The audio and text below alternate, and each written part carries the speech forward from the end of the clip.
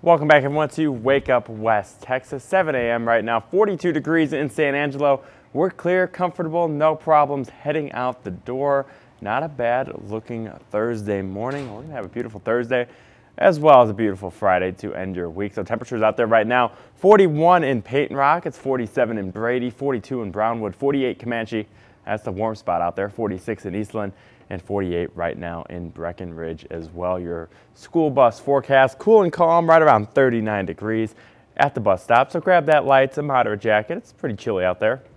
We'll have lots of sunshine though by the recess hour, right around 60 degrees. And then heading home, mild and comfortable, 64 degrees with lots of sunshine. If you're up in the big country, a little bit cooler, we'll stay in the middle 50s.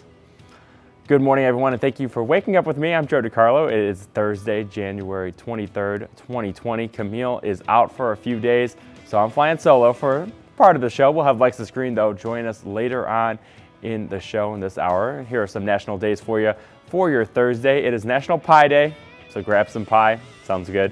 And also National Handwriting Day, so perfect your handwriting. I don't have the best handwriting out there, so grab your cup of coffee or whatever you like to drink in the morning. Let's get you started on your morning news.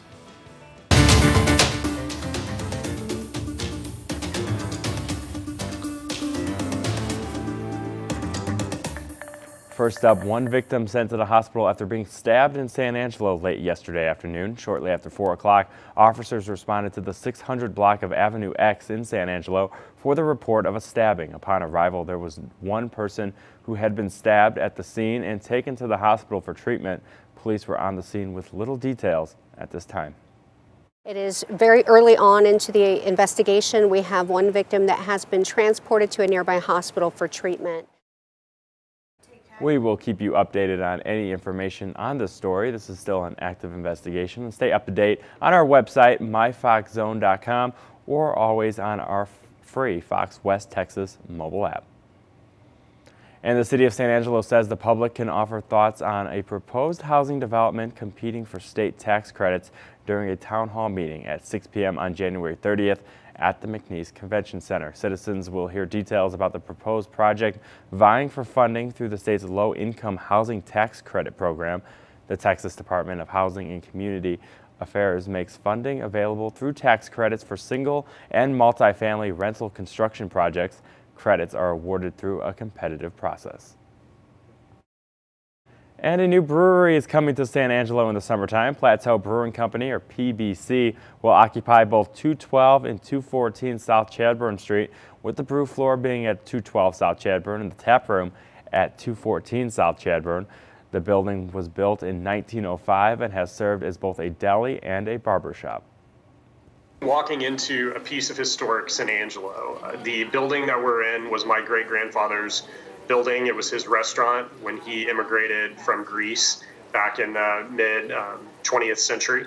He settled down in San Angelo and for about 20 years operated a restaurant and deli in that space.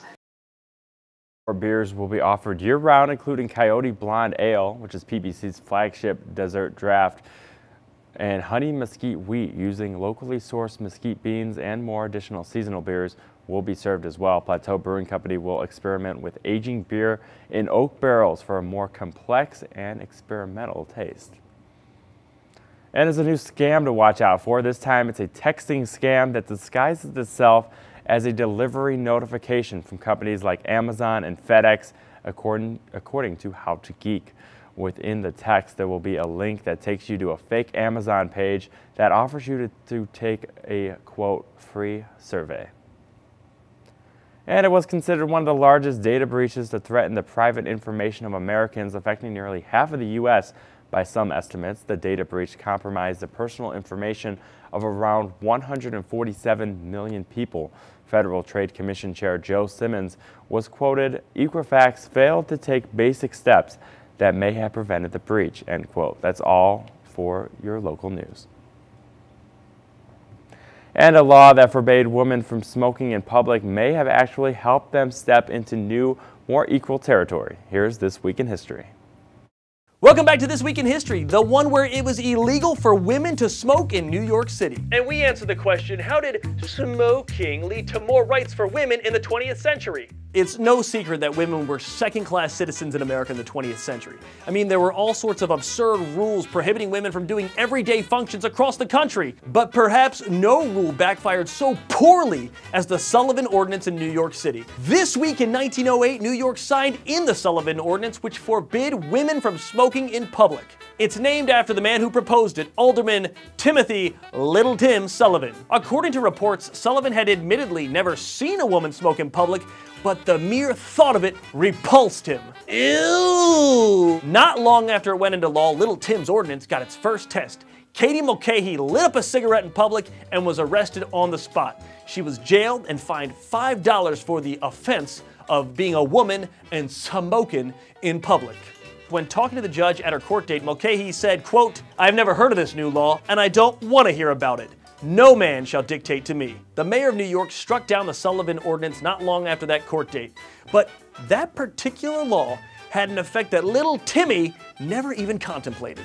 So the right for women to smoke in public was never written into the law. But not long after the ordinance was struck, the chief legal officer for New York City declared women had the right to smoke in public, giving women a legal avenue to do something that men could already do, which only set the standard for more laws to be written in favor of giving women rights. The whole affair just added more fuel to the fire for women's rights across the country, and 11 years later, women not only had the right to smoke, they had the right to vote. And that's all for some of your morning news. We'll have tech news coming up after the break. We're talking about a Fitbit that can detect the flu. Don't want to miss that. We'll also have a weather update as well. Lots of sunshine expected for your Thursday and Friday. Your full forecast coming up. Time right now 7:07. We'll be right back.